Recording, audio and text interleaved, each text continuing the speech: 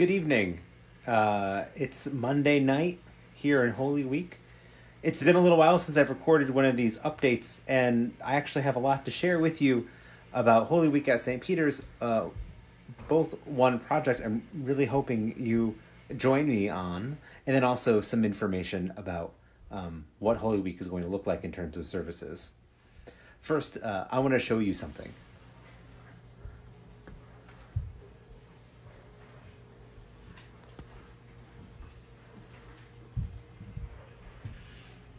This here is my home altar. I have this set up. It was suggested by a friend of mine that this is something that we can do here in our homes during this corona quarantine. We're away from church at the moment, and it's important for us to reserve some space in our homes to make something sacred. So I want to invite you all to partake in this activity with me this Holy Week. It doesn't take much. Here, I'm going to point again what we have here at the table.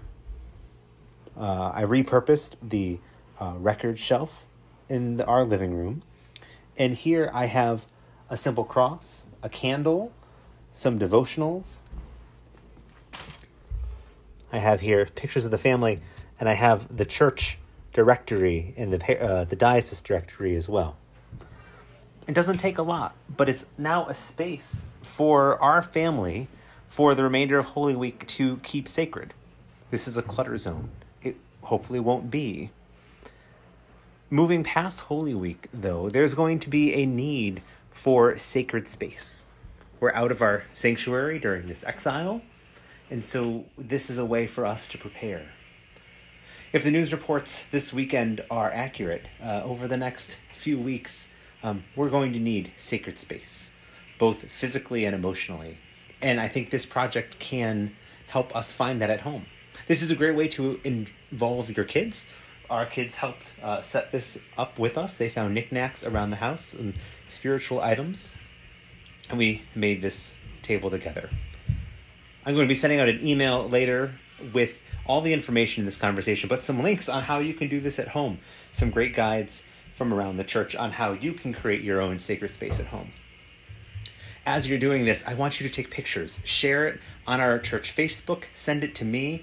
Let's show the world, New Hampshire, whatever it may be, your friends, what you're doing at home, how you can make your space sacred. Finally, tonight, all this will go out in the email via text. But I want to tell you about what's happening at St. Peter's this week for Holy Week. Holy Week is now, but the Triduum of Maundy, Thursday, Good Friday, and Easter, the Easter Vigil, are three of the most important days in the church. So we want to offer opportunities for you to partake in that, and also be honest with our and my own limits. The first thing we're going to do together is Wednesday night. We're going to continue meeting for Compline. We did that last week. I think it went really well. So at 8 o'clock on Wednesday, we'll gather on Zoom for Compline. Thursday, the bishop is offering a service in the evening, and I'm going to allow the bishop to take Maundy, Thursday. In the email that will be coming out, you'll see other ways that you can celebrate and take part in Maundy, Thursday at home, but St. Peter's will not have a Maundy, Thursday offering. Good Friday, though, we have two different things for you to partake in.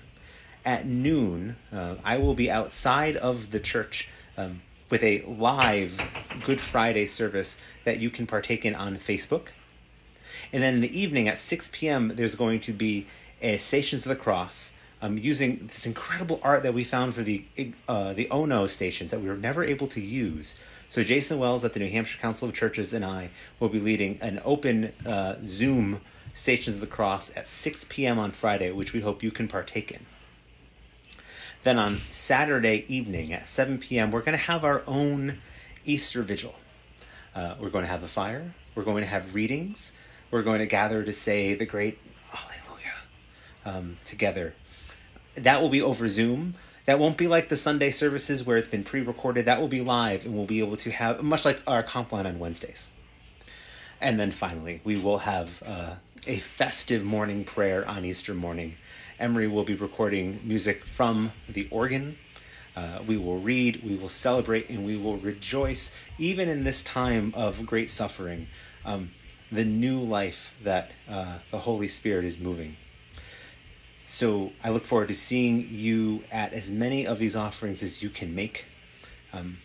If you can't make them, but you're in still need of prayer or comfort or just rhythm this Holy Week, get in touch with me, get in touch with Emery. We want to be there for you.